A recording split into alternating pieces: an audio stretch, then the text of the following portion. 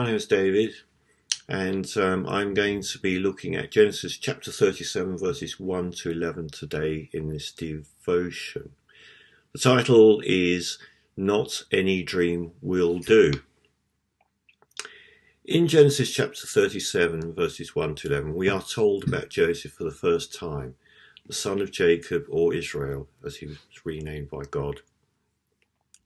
Moses starts to paint a picture of the man as revealed to him by God, a man who becomes part of one of the most familiar sections in the Old Testament, even the whole Bible, even to those who have not yet discovered who Jesus is yet. We learn in those first few verses that he's still young, at 17 years old, but he has responsibility. A shepherd with his brothers looking after the flock. He was able to give a report to his father about how they were behaving, and even a report on their bad behaviour at that. He was his father's favourite and most loved son, the first son of Israel's favourite and most loved wife Rachel of the four that he had. The phrase used in verse 3, because he was the son of his old age, can suggest to us that Joseph was an unexpected blessing. In Hebrew, the phrase can also mean wise one who possesses observation and wisdom above his or her years. So Moses is telling us that there was something different about Joseph compared to his brothers. Israel compounded his feelings for Joseph by giving him a coat of many colours. That was a sign in those times that he was set apart and would get the birthright. One could come to the opinion that Israel was not strong on promoting family unity and harmony. The brothers could not fail to see what was happening and hated him for it. Just how far they hated him is revealed in verse 4, where it says that they would not speak to him on friendly terms.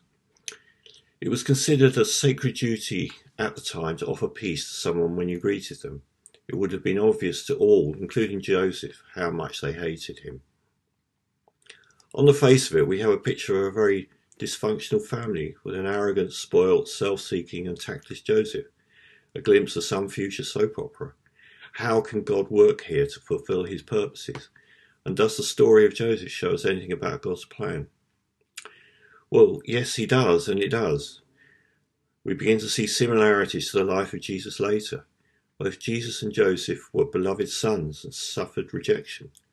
However, Joseph was not Jesus and could not deliver God's ultimate plan.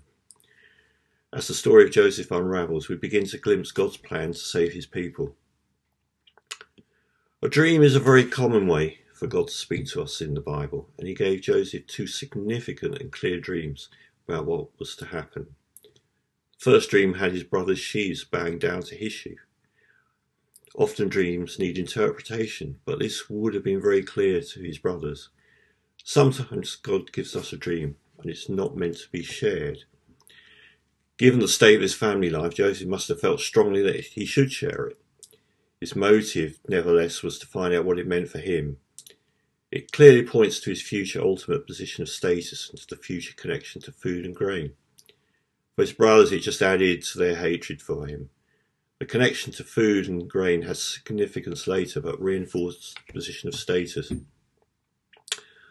The question, are you actually going to reign over us, or are you really going to reign over us, is foretelling when the Jewish people would reject Jesus when he did not conform to their Messiah. The second dream, with the 11 stars and sun and moon bowing down to Joseph, reinforced the first dream, but specifically set him above his father and mother as well as his brothers.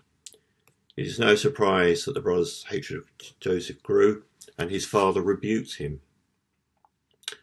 There was an understanding in those times that a repeated dream in meaning had huge significance and would be listened to and its fulfilment considered certain.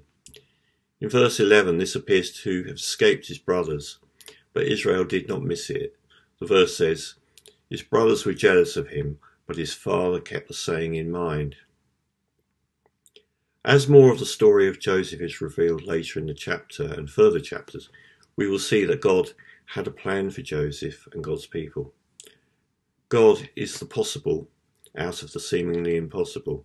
At the moment, the story seems to be heading for disaster, but God is constant. His promises to Abraham, Isaac and Jacob will be fulfilled, And in the story of Joseph, we see how God can turn all things round so that they achieve his purposes. God knew Joseph's real heart, and even though Joseph was not perfect, God could use him in his great and mighty plans.